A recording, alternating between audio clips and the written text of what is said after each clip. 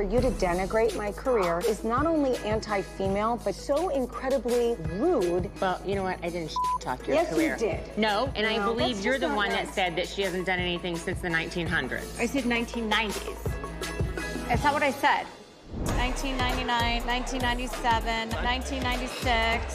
So, I mean, she did a lot of stuff in the late 1900s. So Tamra took the shot at her.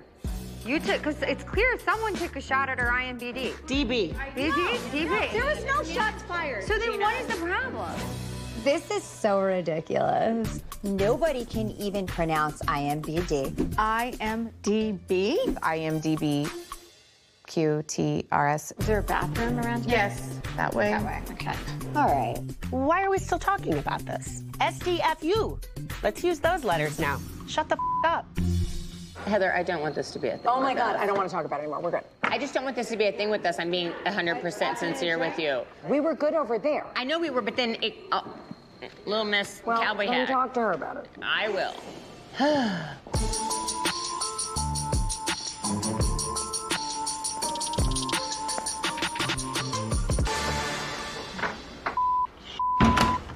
Listen, I understand you're upset. She sat down with me at dinner. She pulled up your IMDb.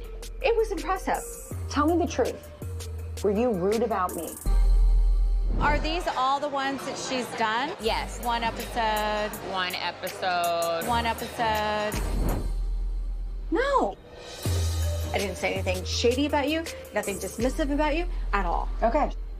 Historically, Tamra and I have always been very supportive of each other's career endeavors, of our businesses. She knows how important my career is to me and where I am in my life right now. So it would be so disappointing to find out that she's not telling the truth, but I have no choice at this point but to believe her.